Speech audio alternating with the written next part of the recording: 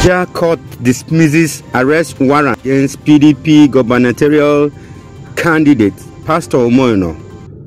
Admit it was misled by applicant.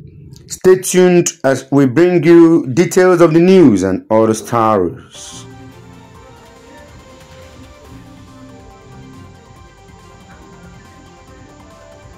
A Chief Magistrate Court in Abuja has struck out the case and nullified the warrant of arrest issued against Pastor Umo Eno, PDP Governorship Candidate in Akwa Ibom State.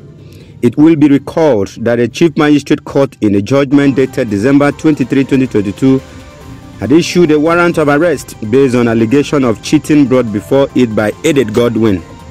Pastor Umo Eno, in his reaction, had admitted not ever being served with any notice of a court summons by any court, let alone the Chief Magistrate Court in Abuja.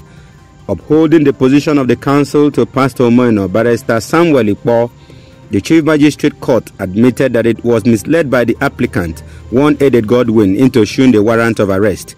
The court therefore set aside the entire proceedings and judgment on grounds of lack of jurisdiction. Pastor Umo Eno remains the untainted and authentic candidate of the People's Democratic Party. Stay tuned as we bring you more updates around the globe.